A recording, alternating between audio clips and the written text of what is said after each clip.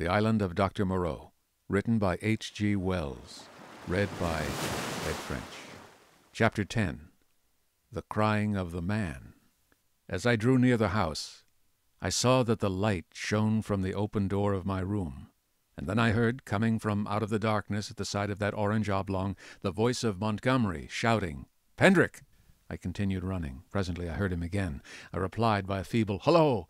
and in another moment had staggered up to him. "Where have you been?" said he, holding me at arm's length so that the light from the door fell upon my face.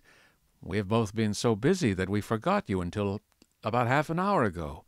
He led me into the room and sat me down in the deck chair. For a while I was blinded by the light. "We did not think you would start to explore this island of ours without telling us," he said. And then, "I was afraid, but—" "What? Hello!"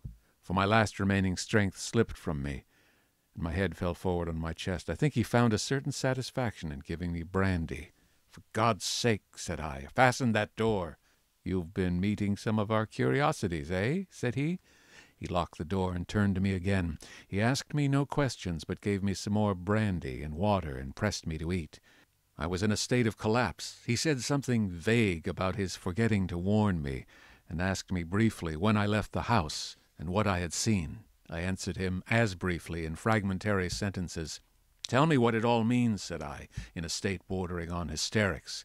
"It's nothing so very dreadful," said he, "but I think you've had about enough for one day."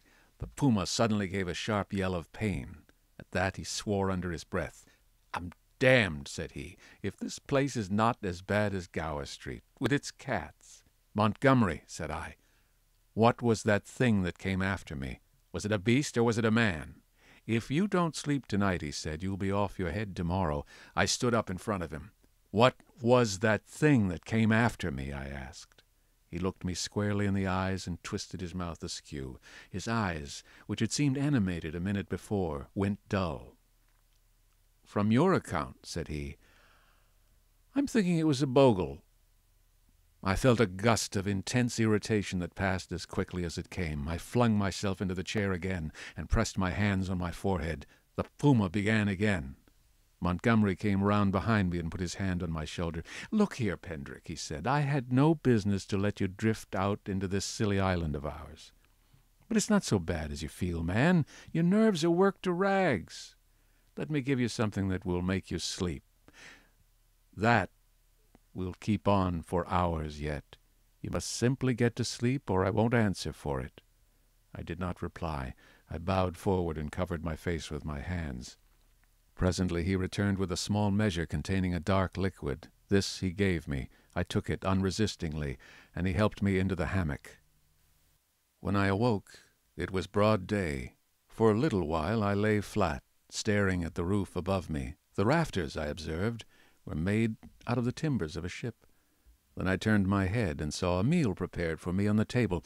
I perceived that I was hungry and prepared to clamber out of the hammock, which, very politely, anticipating my intention, twisted round and deposited me upon all fours on the floor. I got up and sat down before the food. I had a heavy feeling in my head, and only the vaguest memory at first of the things that had happened overnight. The morning breeze blew very pleasantly through the unglazed window, and that and the food contributed to the sense of animal comfort I experienced. Presently the door behind me, the door inward towards the yard of the enclosure, opened. I turned and saw Montgomery's face. "All right," said he.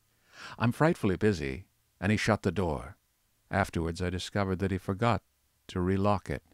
Then I recalled the expression of his face the previous night, and with that the memory of all I had experienced reconstructed itself before me.